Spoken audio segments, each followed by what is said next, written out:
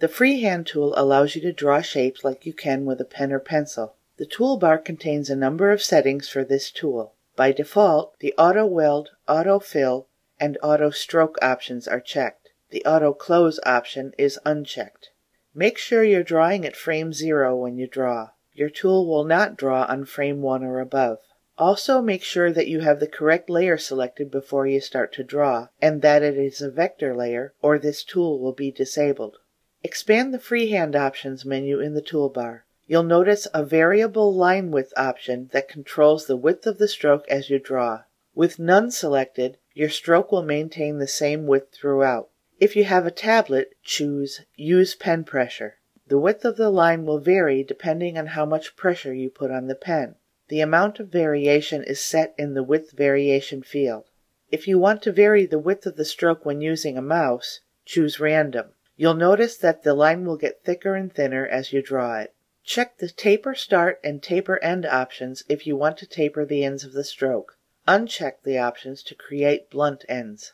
Click your mouse and begin drawing. Draw a shape and then let go to complete the shape. You'll create an open curve. You won't be able to fill open shapes. Auto Fill and Auto Stroke work the same as they do with other tools. If you turn Auto Fill off, it won't create a fill. If you turn Auto Stroke off, it won't create a stroke. The fill and stroke colors are determined by the settings in the Style window and are selected in the color picker. The next shape you create will use that style. Now check the Auto Close option and draw another shape. When you release the mouse, the shape will automatically connect to the beginning of the curve. Auto Close is nice because you don't have to worry about moving your cursor exactly on the start point to close the shape. You can also keep adding on to shapes with the Freehand tool. Turn Auto Close off. You'll see a little red dot when you move your cursor over a curve. That shows where the new curve will connect to the existing shape.